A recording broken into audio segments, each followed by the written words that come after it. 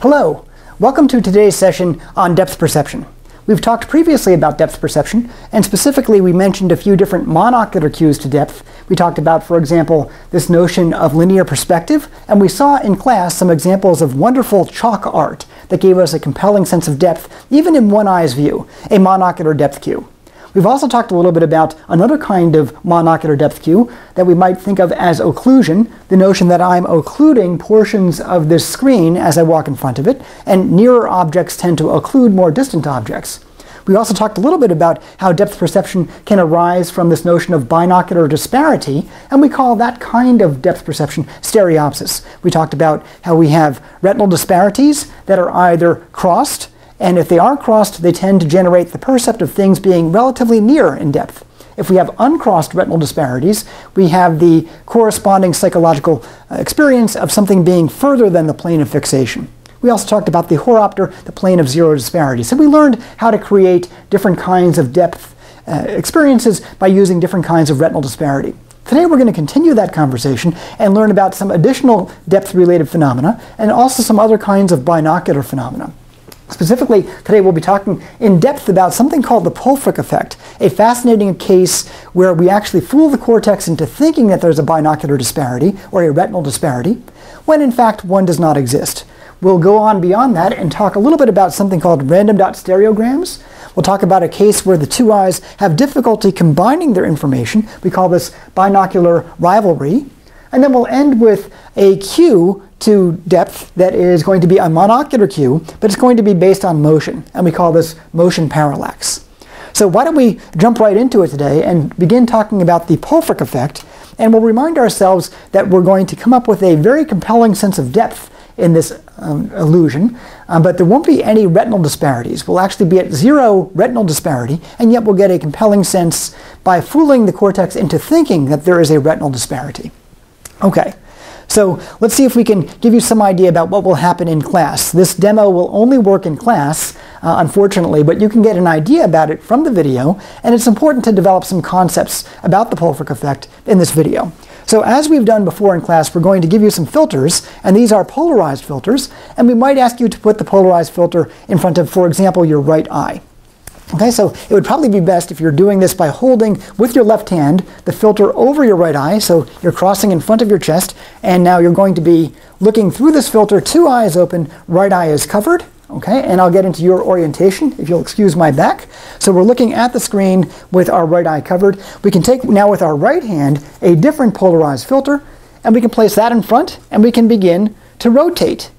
Okay, and when we're rotating this, we're getting greater or lesser levels of light coming through for reasons that we had talked about before.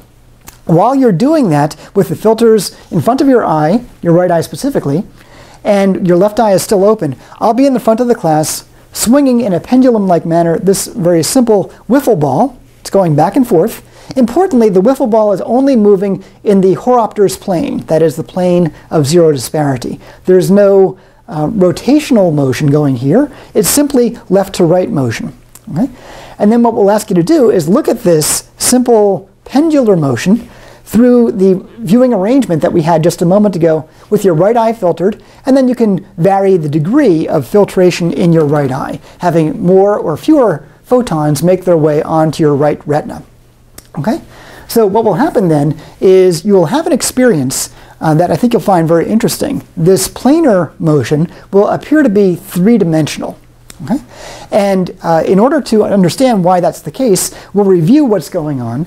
Just to recall, you've got planar motion, and you've got your eye filtered. We'll try to understand now what's going on at the level of cortical cells. Okay? At any one moment in time, you're focusing on that plane. You have no retinal disparity, but we'll ask what's going on now at the level of cortical cells. Here's a diagram that will begin to explain it, and then we'll go into this diagram in some more depth. Okay?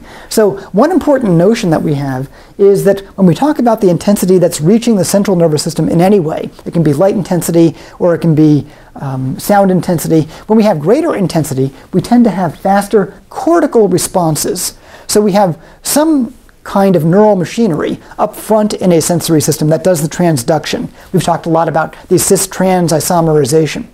But after the cis-trans isomerization in the retina, for example, we know that we have many synapses even within the retina, And then information leaves the retina out on the optic nerve. It leaves through the optic disc, generating a blind spot perceptually. It goes off to the thalamus into a particular nucleus called the lateral geniculate nucleus, and then it moves along the optic radiations, eventually back here to the primary visual cortex.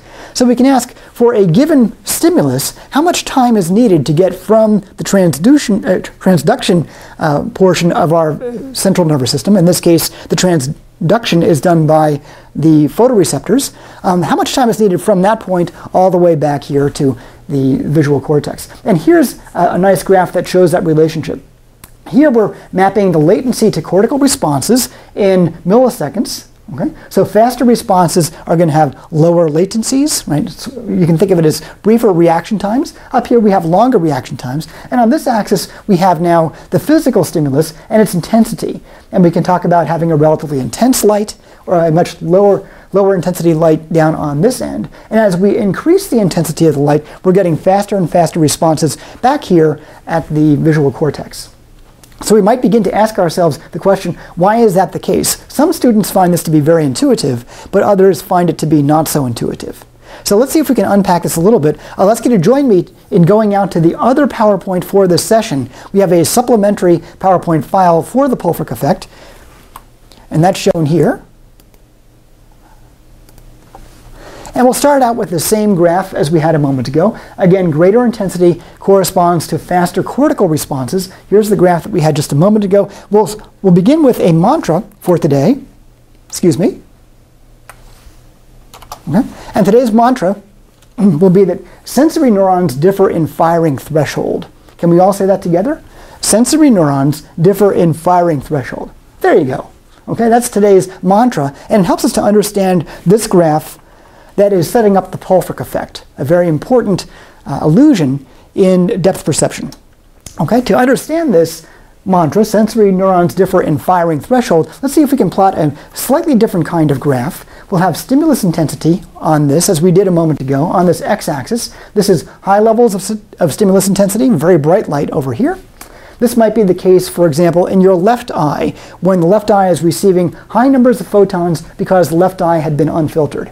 On the other extreme of the stimulus intensity spectrum, we have very low intensity. We might think of that as being your right eye when it's filtered, especially when it's filtered by maybe appropriately aligned polarized filters. When we're blocking out a lot of the light, we're getting very low levels of light intensity here. Okay? So that'll be the x-axis, stimulus intensity. On the y-axis, we're going to be plotting firing rate, or the number of action potentials that a given neuron might be offering per unit time, maybe per second. And so we can talk about 1, 2, or 3 action potentials. We might scale that up by about 100-fold to make this a little bit more biologically plausible. And we might talk about the firing rate of a given neuron in response to different intensities of light. Okay? So what we're going to do now is start to put on some plots that are going to give us an intuition about this mantra, sensory neurons differ in firing threshold. I'm going to show you some hypothetical data for 4 different sensory neurons, and those are shown here. They're shown in different colors. We'll start with the blue one that's on the left, and this particular neuron is low in threshold. Okay? It's a low threshold neuron. It's high in sensitivity. So let's see if we can understand what that means. When we have a really low level of light, we're not getting very many action potentials. We might be getting 0. As we increase the light intensity, this neuron begins to fire. This is my gesticulation for action potentials. It begins to fire action potentials. And at some later point, it actually begins to asymptote. It goes as fast as it can go. Hypothetically, in this diagram, we'll say it's 300 spikes per second, or 300 action potentials per second. What's critical here is something a little bit similar to the issue of point of subjective equality that we had learned in a prior lecture. I can take, for example, a given level of firing, maybe 100 spikes per second. I can march over, drop down, and pull out the stimulus intensity that is needed to make this low threshold neuron fire, say 100 times per second. Okay? And that might be a relatively low level of intensity. If I now play the same game for a different neuron, maybe the one that's shown over here in green or the one that's over here in orange, I would do the same. I would start at 100 spikes per second as an arbitrarily chosen point on this axis, move over, and I see that I need a little bit more intensity in order to drive this neuron to a firing rate of 100 spikes per second. I would need even a little more still to drive that neuron shown here in orange. a little more intensity to get that one going, and I need quite a bit more intensity to come all the way over here to pick up the same level of activity. And this neuron that's shown in red, this is a high threshold neuron. It's relatively insensitive to light. It will respond to light, but we need a lot of light to get even a little bit of firing. So you'll recall from Intro to Psychology that we had this inverse relationship between sensitivity and threshold. Low threshold corresponds to high sensitivity. Okay? So here we have a relatively low threshold in our stimulus intensity light, and this is a relatively highly sensitive neuron. And then over here we have a high threshold neuron that is relatively less sensitive. Okay? So this gives you some idea about the different kinds of cortical neurons that we might have in any kind of sensory system. In this case, we're talking about the visual system. So sensory neurons differ in their firing threshold. Okay? Only sensitive neurons, shown here in blue, fire at low intensities. Less sensitive neurons, that's the one shown in this reddish color, fire at high stimulus intensities. And if I have a really intense stimulus, if I've got a very bright light and I leave it on for a long period of time, you might imagine that all, or almost all, that's why I put this in air quotes, almost all neurons will be firing maximally. Some neurons might have a maximal firing rate of 300 times per second, others might have only 100 times per second. Whatever their maximal rate is, if we have a really intense stimulus, we get both the sensitive neurons and the less sensitive neurons firing full steam ahead at their maximum rate of action potentials per second. Okay? Okay, so let's see if we can now zoom in and see a schematic about what might be going on. Here we have a schematic of a presynaptic neuron, as you might recall from Intro to Psychology. Here's the gap between that neuron and the next neuron, which we refer to as the postsynaptic neuron. We call that gap the synapse, as you might remember. Okay? And then once this neuron fires, what happens is there's a release of neurotransmitter into the synapse, and that's shown here on these bright dots. And so we have this kind of arrangement. Here's the presynaptic neuron, here's the postsynaptic neuron. This postsynaptic neuron, as you might recall, has these dendrites. And these dendrites are going to begin summing up and integrating over all of this neurotransmitter. Sometimes we'll get a particular molecule fitting right into a postsynaptic receptor. Okay? And we get basically a summation that goes on over here, where all of these molecules of neurotransmitter are being summed in time. And what we can say is this: at higher stimulus intensities, we're going to have the generation of more presynaptic neurotransmitter release. So as we saw a moment ago, when we have very high stimulus intensities, all the neurons, or almost all the neurons, are going to be firing, and they're going to be firing at their maximal rate. When that happens, we're getting relatively large amounts of neurotransmitter here available for postsynaptic summation. Okay? And what we are going to see is an increase in neurotransmitter will drive the postsynaptic neuron more quickly to its own spiking threshold. So just like this neuron has a spiking threshold, so does the postsynaptic neuron. And this postsynaptic neuron will reach its own threshold relatively quickly when we have more and more and more presynaptic release. Okay? All right, so here's a very simple way to think about this. This is an analogy for any kind of neuron which we might call an integrate and fire neuron. In fact, most neurons follow this simple rule of integrating or summing up all of the chemical signals that are coming its way and eventually firing when it reaches its threshold. So we can think of this roughly as a bathtub, and you can imagine that in this bathtub analogy, when more faucets are turned on, we get a release of more water into the bathtub. The bathtub fills up quickly and spills over faster if we turn both of these on, and if we turn both of them on to their maximum, than if we had just one of them on, or if we had just one of them on and it was simply trickling out water at a little bit per unit time. Okay?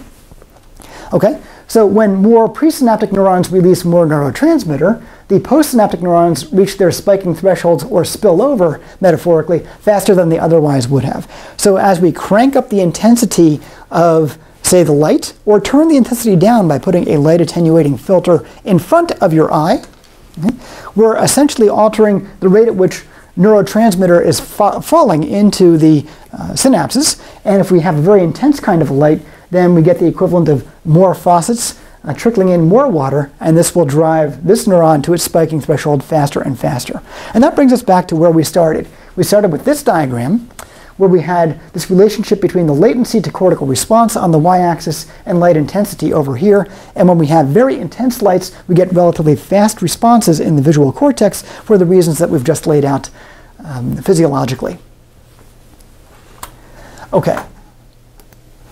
So with that as background, we'll flip back over, if you'll join me in our original PowerPoint presentation for the Pulfrich effect. And this is where we left off. We now have some idea about what causes this particular relationship between stimulus intensity and the latency of cortical response.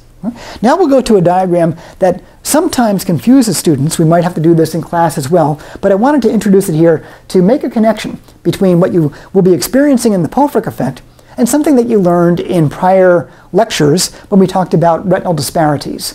So we're going to show you a schematic of this pendulum swinging back and forth. The ball is on a string. It's swinging in the horopter. And we'll see if we can make a connection between what's going on here, what we know about retinal disparities, and what we just learned in the most recent slides about the relationship between stimulus intensity and the latency of cortical responses. That's a lot to pull together, but we're going to give it a shot.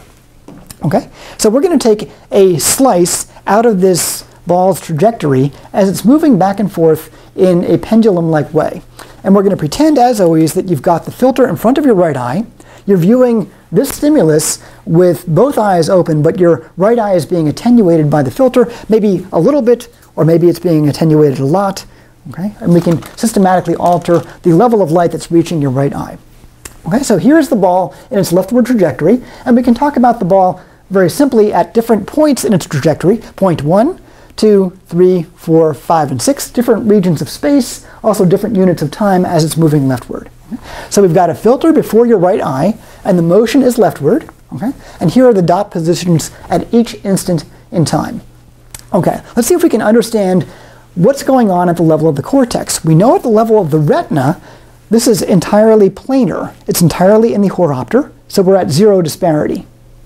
Through our left eye, which is unfiltered, we get a relatively veridical report of the ball's position. Let's take a hypothetical slice of time at time 4, and the ball is positioned actually right here. And because we have relatively bright light coming from that white ball into this eye, we have a relatively fast response reaching the cortex. Okay? So the left eye's input is received relatively quickly back here at the cortex. At the cortex, we're going to have some cells that are innervated by left eye input and also by right eye input. So let's see what's going on in the right eye's view for this particular cortical cell. Well, under this viewing condition, we have a filter in front of the right eye. And because we have a filter in front of the right eye, we're not going to get the same latency to cortical response from the right eye as we would from the left eye. Specifically, the right eye's transmission is going to be slowed.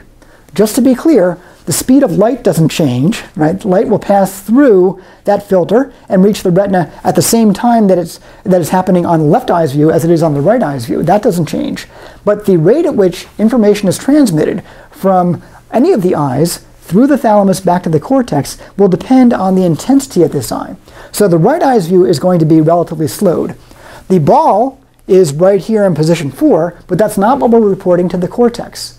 Instead, what we report to the cortex is that because we have this delay, we're effectively reporting to the cortex that at this instant in time, the ball position is back 1 or 2 steps. And that's arising directly from the delay that we have. So we're saying from our left eye's view that the ball is right here, we delay the right eye's view, and we essentially give the cortex, if you will, yesterday's news. Yesterday, metaphorically speaking, we were back a position or 2, okay, in the leftward trajectory of this ball.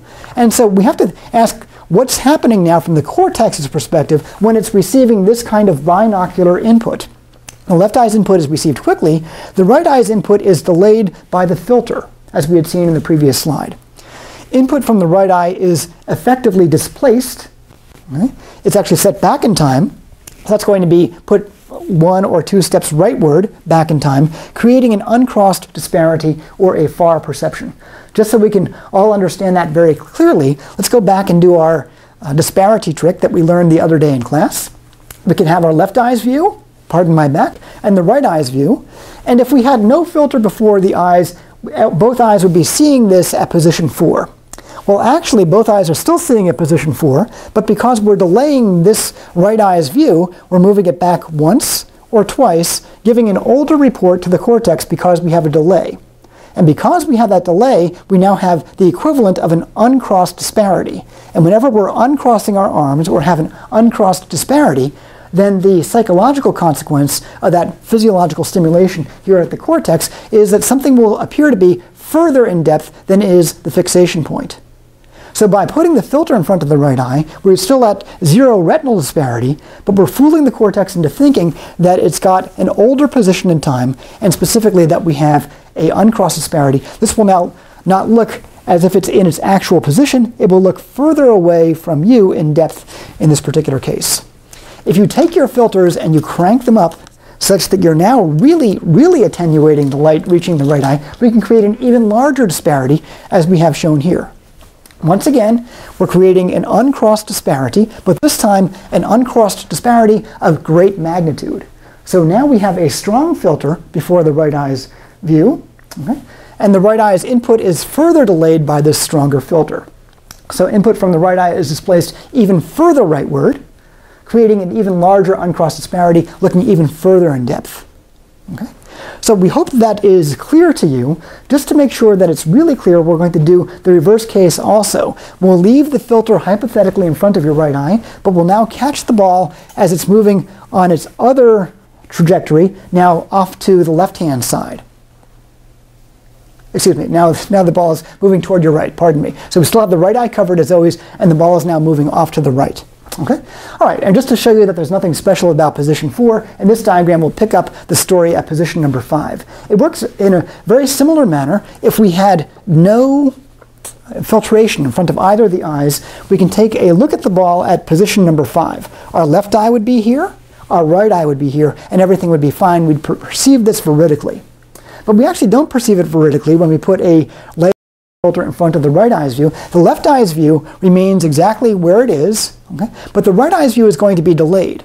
Now, because the trajectory is rightward, we're going to go back in time to yesterday's news or the day before yesterday's news, depending on the magnitude of the delay, and you can see that my arms are now crossed. So equivalently now, I have cross disparities back here at the cortex, and you will now perceive those cross disparities as having an object closer to you in depth as opposed to further away in depth. So cross disparities are near to you, uncrossed disparities are far to you. Okay? And if it is the case that I now attenuate that light even further by putting an even stronger filter before your right eye, I can now get an even larger uncrossed disparity than I had a moment ago, and I can further exaggerate this uncrossed disparity and the corresponding near percept. So in this particular case, when the ball is moving to your right, you will have the ball seem very near to you, okay? And then when it's moving to your left, it'll seem very far away from you. And yet all the while, the ball is just in the horopter. It's in the plane of zero disparity, but we're fooling the cortex into thinking that there is a mismatch. Okay, so what I'd like you to do now is take a moment and see if you can jot down anything that was particularly clear about this explanation, thinking all the way back to zero disparity, horopters, crossed and uncrossed disparities, near and far percepts that correspond to those retinal disparities. You might think a little bit about that physiological slide where we saw that as the light intensity increases, we get a decrease in latency or a hastening of the response. And you might think about these diagrams here for the Pulfrich effect, and we'll let you jot that down, what was clear and also what was not so clear, and then we'll continue from here.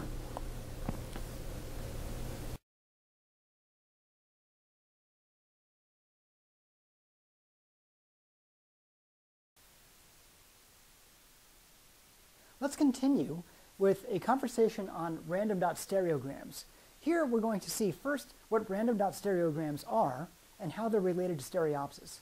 After that, we'll consider why these are so theoretically important for depth perception, but also for understanding the visual system more generally. And then, toward the very end of this section, we'll also learn a little bit about what random dot stereograms demonstrate for us with respect to an ongoing debate about the relative merits of what we might call laboratory science versus field science. Laboratory that's done, science that's done inside of a laboratory versus science that's done out in the field. We'll see something about the relative strengths of each of those two as we're talking about random dot stereograms. So let's begin by understanding a little bit about what these are like, random dot stereograms, also called RDSs. So random dot stereograms are binocularly presented stimuli that consist either of black or white pixels randomly. Okay? And so we're going to have something in your left eye's view and something else in your right eye's view. You'll have this in the handout that's given to you in class, and we'll show you an example of this in a moment. The pixel values in one eye's view are spatially correlated with those in the other eye's view, except for a special region that can be seen in depth. And we'll show you that in just one moment. We will mention here, though, that this special binocularly correlated region is laterally displaced in one eye's view. So sometimes a picture will say 1,000 words. Again, this will be on the handout that you have for that day. And we'll ask you to try free fusing this.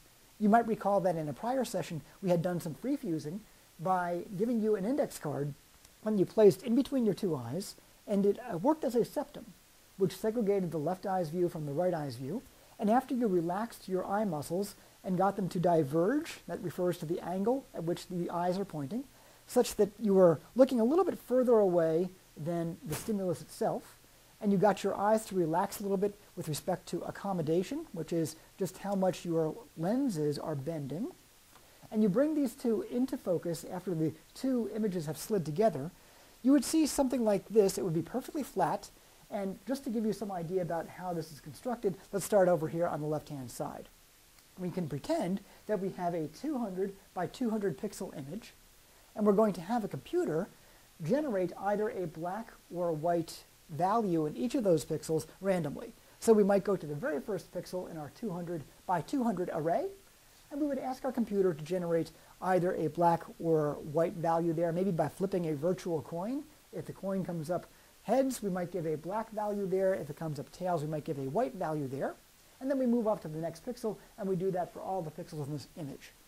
Then what we do is, inside of PowerPoint, we would grab all that information and make a copy of it over here in the right eye's view and ask our students to stereoscopically fuse this using their index card as a septum to separately stimulate the left eye and right eye's view, as we've done in class. Okay? Now, what you can see here is that if this and this were exactly the same copies, this was simply a copy of that, then all of the points would be at zero disparity. They would be at the horopter, and you would have no perception of depth. These two would be perfectly correlated. There would be zero binocular disparity. In an actual random dot stereogram, we do that and one more thing. As we mentioned a moment ago, we take a particular special region and we displace it spatially in one eye's view relative to the other. So here you might be able to see that I've got a black marker drawn around a square region, and I'm going to take that region, find it over here, and then displace it a little bit to this side. Just so you can see that there is a spatial displacement in the right eye's view, I'll take my Jimi Hendrix peace sign, something like that, and we'll pretend that these are something like first down markers in American football. I'll place those right here so you can see that we have a certain interval from this white border to the border where the black square is starting. Okay? Then over here, if I use that same indicator, you'll notice that I don't have exactly the same alignment. That is, you can see that this black border has been shifted a little bit to the left in this right eye's view. Okay? So the displacement is leftward in the right eye's view, which generates a cross disparity and appears near in depth. So one more time, just like we've done several times before, we will remind you of how these disparities are working. Let's say that we've got our left eye's view here, okay? And our right eye's view is right here. And what we can do is, in this particular case, displace that square in the right eye's view a little bit leftward in the right eye's view. Okay? And as I'm doing that, I've got a leftward displacement in my right eye's view. I've got a crossed disparity, and that's going to make this square pop out at you in depth. It's going to come nearer to you. Now, back over here, where we were just a moment ago, you can't see that we have any square that's embedded in there. And I picked a square, but I could have picked a circle. I could have picked a triangle pointing upward, or pointing to your right, or pointing to your left, or downward. I could have picked letters. I could have made letters out of all of this and had them displaced leftward or rightward in one or the other eye's views, and those would pop out at you in depth or further away from you in depth. Okay? So we can take one of those regions and have them move closer or further away in depth by having crossed or uncrossed disparities. Okay? So in random dot stereograms, the central form is monocularly invisible. Just to remind you, back 2 slides, you don't see a central square here. In fact, even though you personally know that there is a square there, it's really hard for you to find where that square is. Okay? It's not monocularly visible. Only after binocular matching, which is performed by cells back here in the visual cortex, only after binocular matching is the form seen. Now that's interesting. Okay? Until the 1960s, when these were developed by a researcher named Bela Ulez, who spent much of his career at Rutgers University, until the 1960s, it was believed stereopsis required monocularly visible forms in one eye to be matched with those in the other eye. In fact, it was as early as the 1830s that a fellow named Wheatstone figured this out, and he did basically what you and I now call the geek trick. That is, we take a picture of you just like this, click, we go over 6.5 centimeters and we take another one, and then we look at those two images. He had a special device that would make it easier for you to synthesize those images, but we could see, for example, an image of me in the left eye's view, and a spatially displaced image of me in the right eye's view. But in either eye's view, the image of me would be monocularly visible. By contrast, over here in the random dot stereogram, we don't have anything that's monocularly visible. This entire pattern and this entire pattern simply looks like, if you will, visual noise, randomness of this black and white pixel set. Okay? So until the 1960s, it was believed that stereopsis required monocularly visible forms to be matched in the two eyes. Random dot stereograms were a theoretical breakthrough because they demonstrated that stereopsis can precede monocular form perception. Typically, we had thought, and traditionally we had thought, we need a monocular form in the right eye's view, a monocular form in the left eye's view. We need to synthesize those two, and after having those forms and synthesizing them, then we get the depth. This now spins that sequence around, and we can extract depth first, and once the depth is extracted, we could say, aha, the form that's been extracted is now rectangular, or square, or triangular, or circular, whatever the case might be. Okay? So this was really an interesting breakthrough and told us a lot about how the visual cortex works with stereopsis. We actually don't have to have form preceding stereopsis. We can have stereopsis preceding form, interestingly enough. Okay, so what is the evolutionary benefit of seeing random dot stereograms? You might say that there's essentially no evolutionary benefit to this. These are laboratory stimuli. Clearly, we didn't evolve to see random dot stereograms. So what's going on with this? Why would we bother doing this? Do random dot stereograms occur in nature? Well, probably not. Although I'll give you a potential similarity between random dot stereograms and something that does occur in nature in just a moment. But a critic of laboratory sciences might make the following claim. Those laboratory stimuli, like random dot stereograms, are unrealistic. Why don't you get out of the laboratory and study stimuli in the real world? And there can be a lot of benefit to doing that. This kind of a claim might be a claim made by somebody like Gibson, and there's a lot of value in taking Gibson's advice and trying to understand naturalistic stimuli. That's a very important approach to visual science. It's not the only approach to vision science. So this might be one answer to this question that some critics of laboratory science might pose. The response might be something like this. The laboratory reveals how systems work by systematically isolating variables. In many naturalistic environments, variables are not easily isolated. So by using random dot stereograms, for example, we can isolate the relative contributions of monocularly visible form to, and binocular disparity to the perception of depth. Okay? Those are actually different ideas, monocular form, retinal disparity, or binocular disparity. How are those relatively contributing to our perception of depth? We can investigate this in the laboratory, but we never find these stimuli out in the real world. They actually don't exist in the real world. But we can reveal how the system is working, emphasis here on how the system is working, by going into the laboratory and creating these highly artificial stimuli that will push the visual system, in this case, into revealing some of its secrets. Okay? So without the laboratory-based discovery of random dot stereograms, we'd falsely believe that form perception has to precede stereoscopic depth perception, and we now know that it can go the other way around. Okay? So that's a pretty interesting finding, a pretty nice laboratory demonstration of why it's important to isolate variables and try to understand how the system is working. Another example that we've seen this semester, just to remind you, is available to us right up here. As we look at the words random dot stereograms here, we see that this is written in a color that appears yellow to you.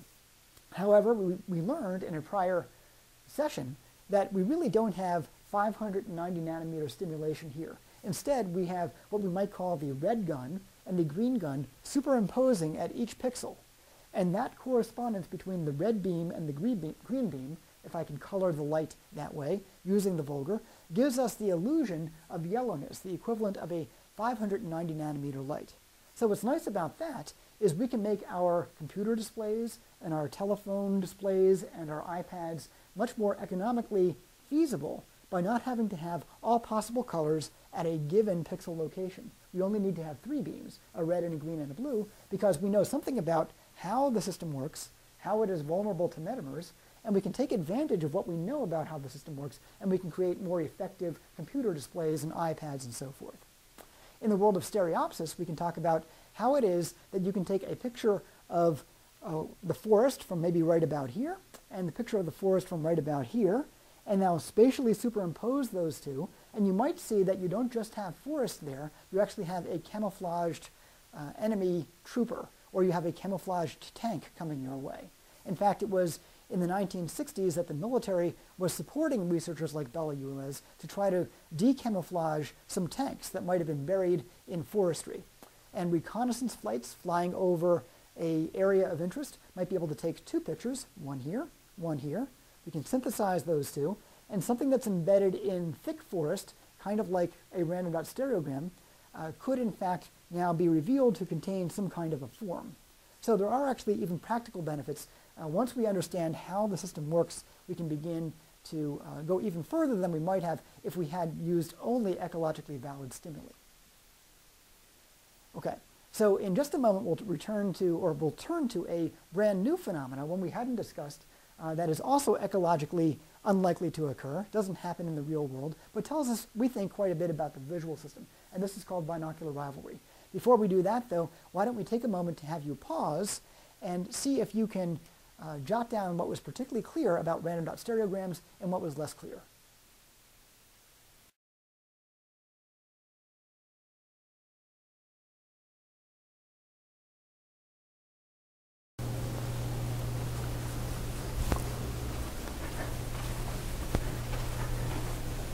Let's now turn to the issue of binocular rivalry. Binocular rivalry might be defined this way: the unstable percept that arises when the stimulus presented to one eye differs substantially from the stimulus presented to the other eye. Previously, we've talked about stereopsis, and we've already noted that in stereopsis we get different images in the 2 eyes, but they're only slightly different. Here in binocular rivalry, we have a substantial difference between the 2 eyes, and this generates a very unstable percept. At any given point in space, one eye's view is perceptually dominant and seen, while the other is perceptually suppressed and unseen. And this competition between the 2 eyes' views is the rivalry to which we refer. The suppression and dominance fluctuate over time, and it's very interesting that a lot of people who look at these kinds of stimuli report that it's really quite disconcerting to see this. Unlike stereopsis, where things fuse into solid vision, in binocular rivalry, we have this percept that changes over time, and it's very difficult to describe, very difficult to make sense out of. So maybe the best way to do this is to let you get some direct experience with binocular rivaling stimuli yourself, and we'll do this in class by using this handout.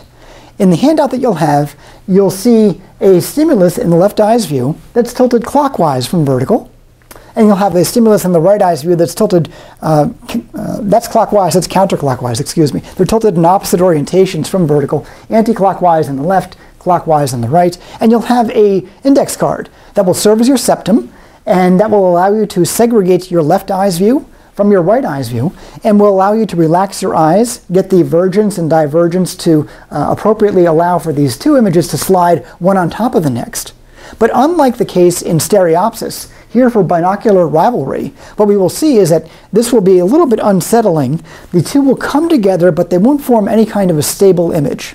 Okay? It's really quite interesting, and we'll give you a few moments in class to practice this. It takes a little bit of motor practice to dissociate our vergence from our accommodation, but we'll get them into alignment, and you'll see what this is like. We'll also move on from there, and we'll take a look at some rivaling stimuli that are generated by having red and blue filters over the 2 eyes. the stimulus that we might use is one that's very commonly used in MRI experiments on binocular rivalry. And the stimulus is something like this. Through one of your eyes, you will have a view that is filtered by your blue filter, and you'll see vertically oriented bars in that eye's view. And then we'll have a stimulus that is as different as possible in the orientation domain. We'll have now red stimuli that are horizontally oriented, and these will now be in the other eye's view. So you'll get this in one eye, this in the other eye. These are not slightly different, they're very different. And what you might notice is that you get this patchy experience. That is, one patch of your visual field might look momentarily vertical and blue. Another patch might look momentarily horizontal and red. And then after a few seconds, it might be that one of those two dominates, but only for a second or two, and that percept will go away, and you'll get another fleeting percept of the opposite orientation. So these are really quite interesting to look at, but they're a little bit disconcerting. Okay. So presently, researchers in the MRI lab at Stanford University are using binocular rivalry as a tool for probing consciousness. And it would be fun to hear what you have to say about the definition of consciousness. Recall that we had read a book by Nick Lane, at least a chapter within a book by Nick Lane, and that chapter was on consciousness. And we talked a lot about consciousness early in the semester. Here it comes back again as we're talking about binocular rivalry. I'd be interested in your definition of consciousness, so that might be one of the things that you can bring to class for our next session.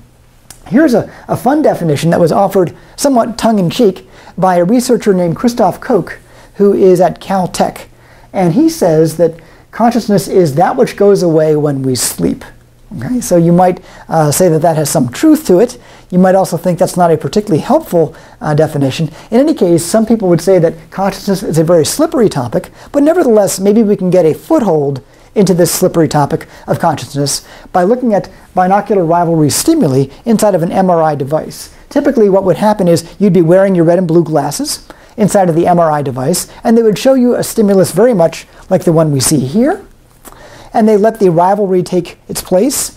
And then what will happen is you will report that you're getting a vertical experience, and you'll hold down one button when the verticals are dominating. You'll hold down a different button when the horizontals are dominating. And meanwhile, the researchers are recording the blood oxygen level dependent signal, or the BOLD signal, in the MRI device, particularly in visually active portions of the brain. And they attempt to see if there's some correspondence between your very subjective psychological experience that is changing moment by moment without them controlling it, and also what's going on inside of your blood oxygen level dependent signal, probably in area V1. Okay? So let's see if we can now begin to summarize what we've learned about trying to combine the two eyes' views. We've talked a little bit about stereopsis and a little bit about binocular rivalry. And this is what we can say. When both eyes are stimulated simultaneously, one possible perceptual experience is that the two images are fused into a unified, stable percept.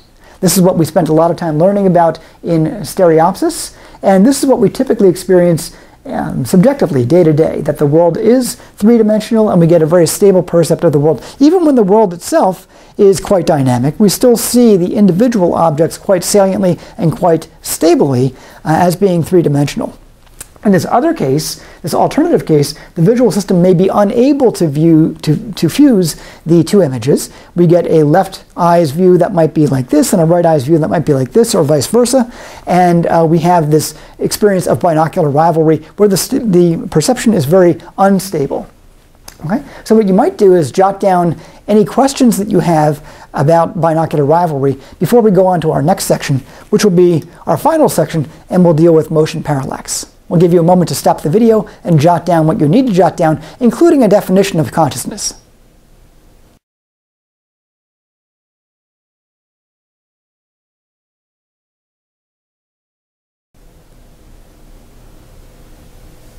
Okay, why don't we go on and we'll talk about motion parallax.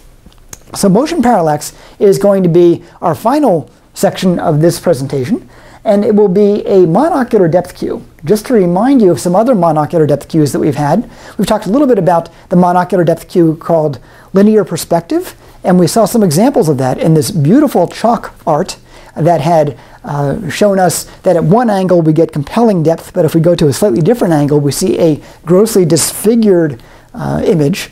And that was a really nice case of a monocular depth cue called linear perspective. We also have occlusion. We talked about how objects can occlude one and the next, and when the object that is nearer to us in depth tends to be occluding what is ever behind it in depth. So those are some monocular depth cues. Here we have another one, and this is quite interesting because it's going to give us information about objects in the z-plane or in the depth plane, as we talked about, and this information will be available in one eye, just as was true for linear perspective or for occlusion.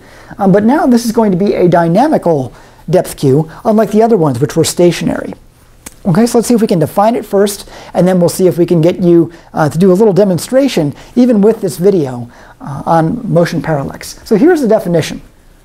Motion parallax is a monocular depth cue based on the differences in relative motion between images of objects at different distances. Remember that we're interested in surmising what's where inside of the z-plane or the z-axis. So we'll do a demo on this in class, and we'll also do this here. I won't walk you through each of these steps, reading them out loud. Instead, we'll just point, and I think this might be more intuitive to you. So in this demo on motion parallax, we're going to have 3 points in the z-plane. We're going to have the most distant point, we'll have an intermediate point, and we'll have the nearest point. We're going to make the most distant point, the m, in this word, motion parallax, or that phrase, motion parallax. We'll make that the most distant one. We'll make the intermediate point our right thumb. I'll ask you to fully extend your right arm. You can even do this as you're watching the video. Okay? And I'm going to line up my right thumb with the distant m. I'm going to close one eye. I'll close my left eye, so I'm doing this now with my right eye, my right thumb, and I've got that lined up with the M. And then I'm going to bring my other thumb, which would be my left thumb, to some point in between my eye and my more distant right thumb. So now I have 3 items in a row. I've got the most distant M, I've got the central thumb, which is my right thumb, I'm wiggling that now, and then I have the most near thumb, and those 3 are all in alignment.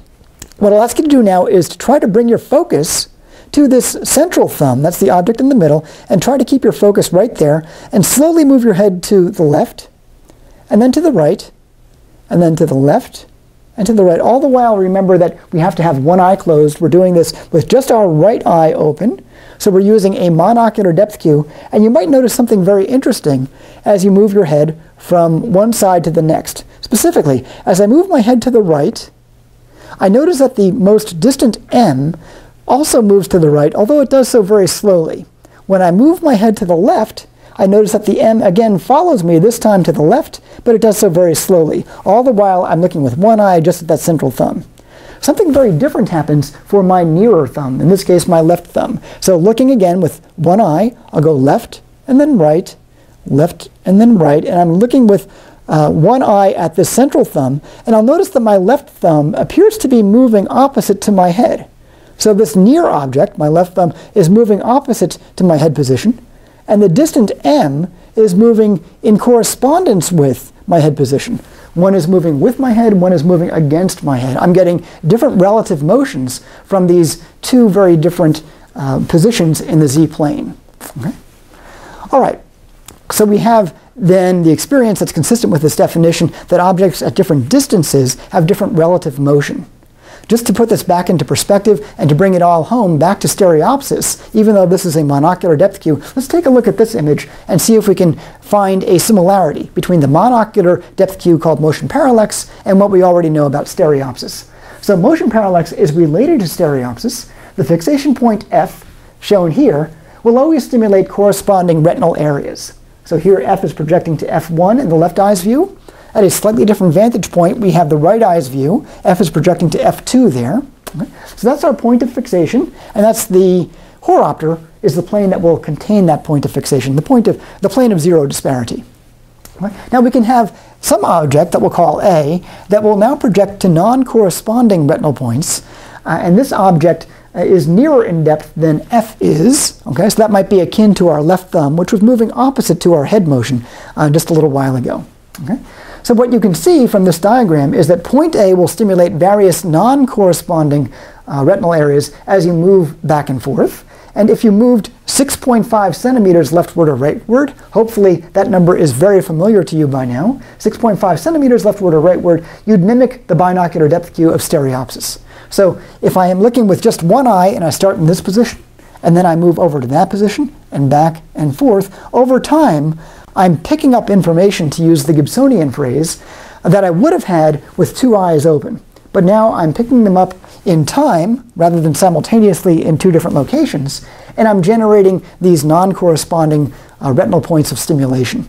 And that would give me something about the relative motion of these objects that are nearer or further than the fixation plane, and I might be able to use that to surmise what's where on the z-axis. So with that said, that concludes our session on depth, and I'd like you to jot down what things were particularly clear, what things were unclear, and bring that to class. See you in class.